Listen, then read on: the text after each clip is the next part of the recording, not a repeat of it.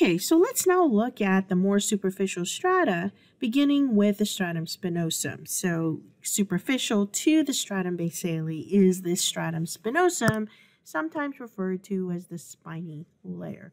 So we have the stratum spinosum because of what is happening in the stratum basale, basically mitosis. So if you remember from the last recording that each time these keratinocytes, these keratinocytes in the stratum basale divide, the older keratinocytes or keratinocytes are pushed up. And this is where they're going to end up in the next layer, the next stratum.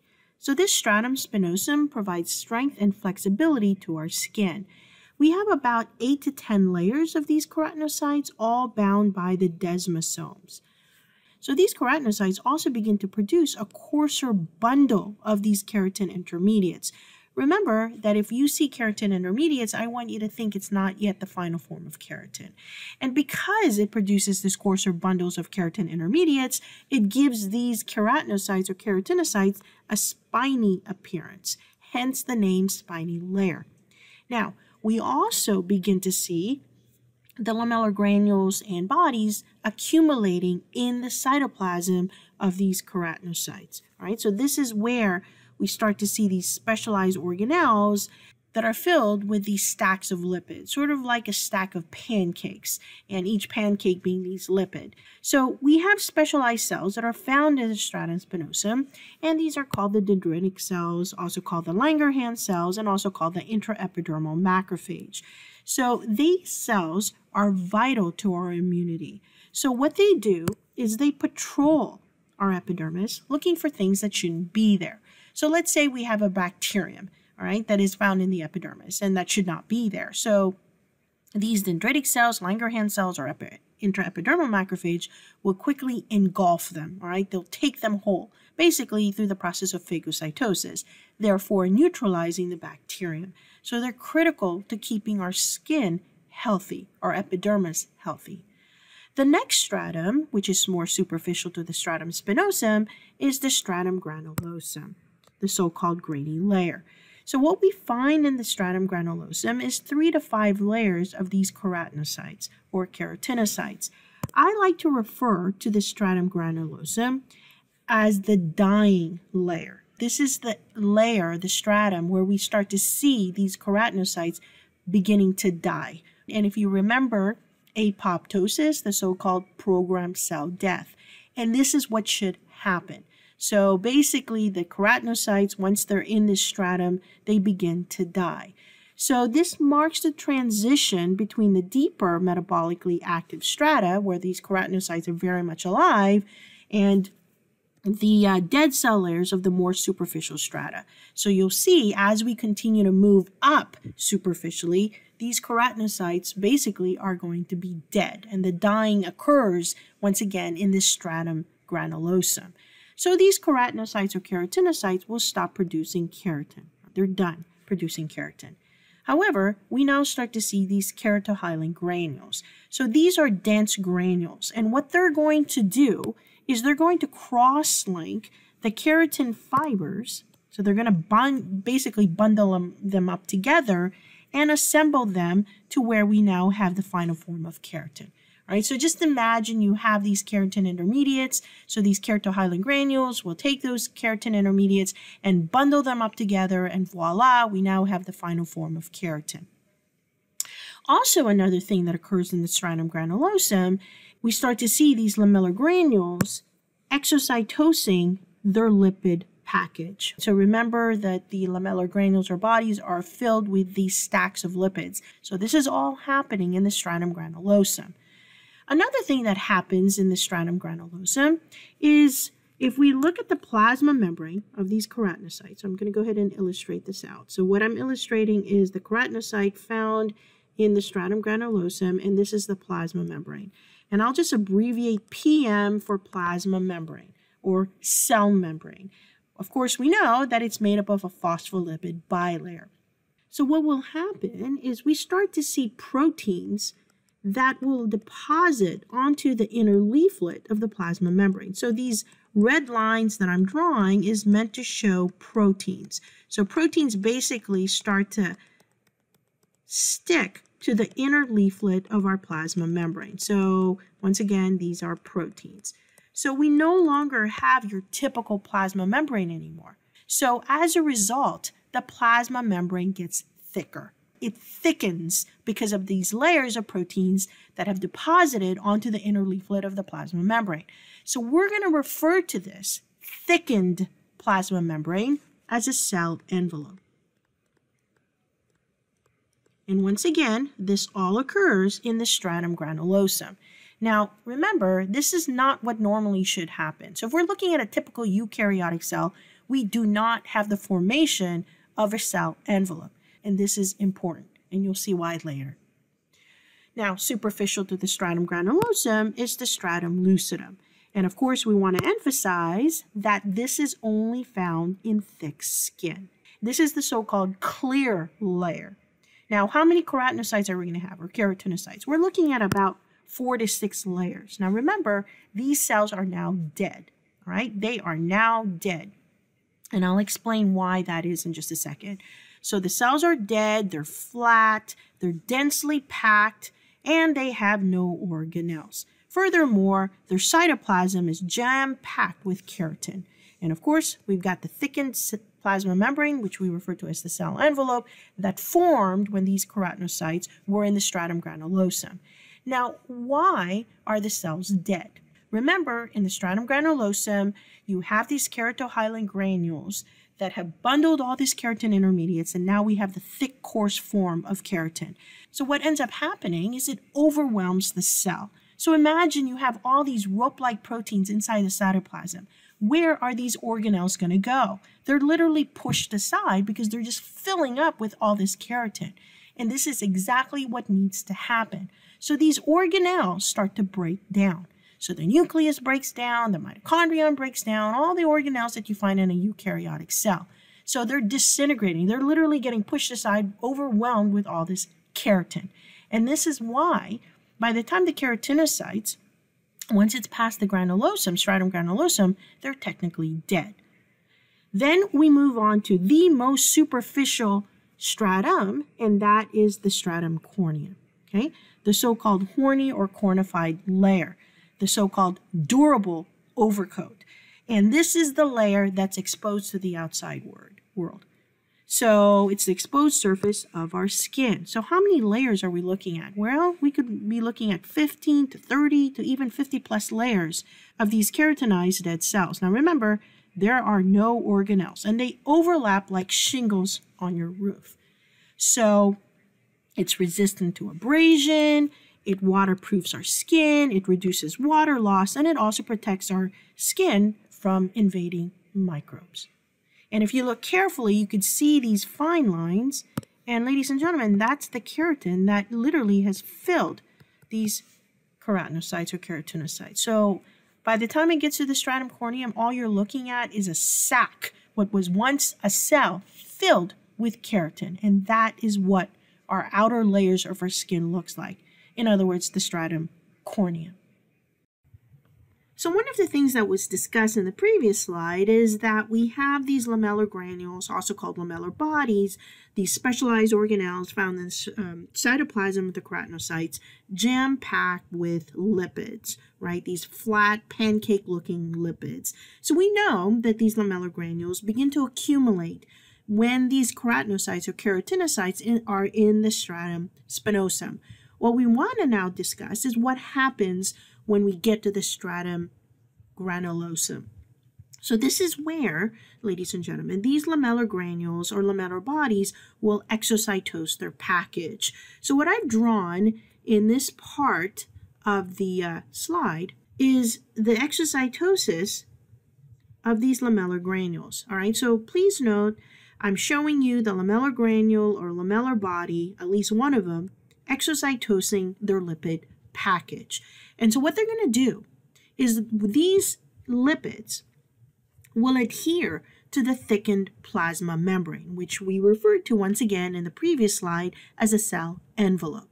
All right, so the only way that these lipids will adhere to the plasma membrane is when it becomes a thick cell envelope.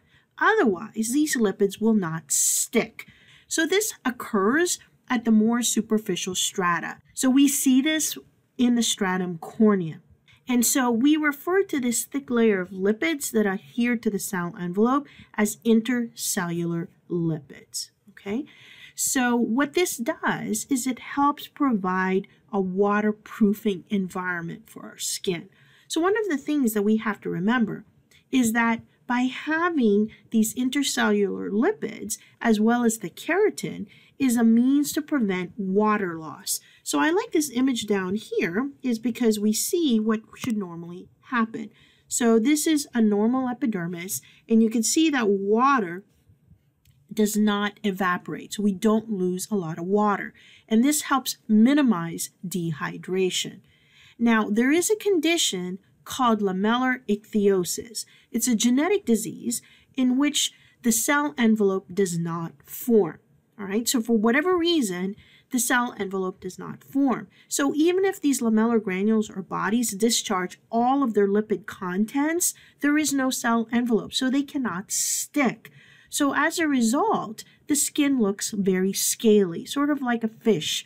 So going back to the bottom picture, we could see what happens when we don't have this intercellular lipids because there is no cell envelope. So water now starts to seep through. So in other words, we're losing water. So now this individual is more subjected to dehydration because we no longer have this waterproofing layer provided by these intercellular lipids. So it can be rather disfiguring, and as well as it can also be quite itchy because their skin is extremely dry. So what we've talked about is a process called keratinization, also referred to as cornification. So this is where we form the layers of dead protective cells jam-packed with keratin. And of course, we see that mostly in the superficial strata, such as the stratum corneum. So this occurs on all exposed surfaces with the exception of our eyes. So it takes approximately 4 to 6 weeks for a cell, or the keratinocytes or keratinocytes, to go from the stratum basale to the stratum corneum, which ultimately is then shed. So I like this image because it shows us essentially a summary of what occurs in each of this stratum. So here's your stratum basale, and of course that's anchored to the basement membrane via a hemidesmosome. And if you look carefully, you'll consistently see desmosomes, all right? So these desmosomes are illustrated as these structures, and this is consistent all the way till we get to the stratum corneum. And if you remember in our discussion of desmosomes, we find this in tissue that's subjected to a lot of stretching, pulling, compression, and twisting, for example, abrasion, all sorts of things that our skin is subjected to. And the reason why we have these desmosomes is to make sure that these cells remain together. The last thing we want to have happen is these cells to pull apart, therefore the tissue pulls apart. Literally, it begins to rip. And we certainly don't want to have that happen for our epidermal layer, our epidermis. After the stratum corneum, the stratum spinosum, the stratum granulosum, the stratum lucidum, and finally the stratum corneum. So the fact that we have the stratum lucidum included in this image should automatically tell you that this is an image of thick skin. So I will not read the details that occurs in each of this stratum. I'll leave it up to you to read this on your own. So this particular slide summarizes what occurs in each of this epidermal stratum. So just like the previous slide, I'm not going to read the details that occurs in each of this stratum, so I'm going to go ahead and leave that up to you. So I've included not only, of course, the stratum name, but as well as the cell layers, whether or not it's present in thick skin, and if their cells are alive. The keratinocytes or keratinocytes are alive. So I hope by having this summary slide, it will make it easier to memorize and to know what occurs in each of these stratum of the epidermis. So this slide is a practice slide, and this is where I've left certain things blank. So I'd like you to go ahead and fill this in on your own, and then of course you have the previous slide to refer to. So hopefully this will help you memorize once again what occurs in each of the stratum of the epidermis. So in our discussion of the epidermal strata, we learned that the stratum lucidum is only found in thick skin. So what we're now going to do in this particular slide is talk about the two types of skin. So we have what's called thin skin versus thick skin. Thin skin is sometimes referred to as hairy skin, and the reason being is practically everywhere where we have thin skin, we have hair. Now, there is an exception. We don't have hair in the lips and the external genitalia. Now, the lips and external genitalia are considered thin skin. So, as I just said, it makes up a majority of the superficial epithelium. And the reason why it's called thin skin is because it's only consisting of 4 epidermal strata, meaning they do not have the stratum lucidum. Now, it turns out that in thin skin, the dermis is thicker than in thick skin, something that I've illustrated in this particular slide. So we're going to look at my illustration that's obviously seen on the right. So thin skin contains hair, as I just said, with the exception of lips and external genitalia. It contains sebaceous glands, also called oil glands. It also contains merocrine, which is also referred to as eccrine, sweat glands. And in some areas of thin skin, they also contain apocrine, sweat glands. So the armpit region, the pubic region, the nipple, and the scalp. So the next type of skin is thick skin. So thick skin is hairless, all right? There is no hair associated with thick skin. So where do we find thick skin? Well, we find it in our fingertips, our toes, the soles of our feet, and the palms of our hands. So if you know where thick skin is, in other words, the areas where we find thick skin, then everywhere else has to be thin skin. So if I say the skin on your forehead, then it's thin skin. The skin on your back, it's thin skin. So just memorize where you find thick skin: fingertips, toes, soles of the feet, and the palms of your hand.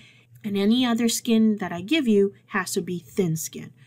The reason why it's called thick skin because it has 5 epidermal strata. However, the dermis is thinner than what we find in thin skin.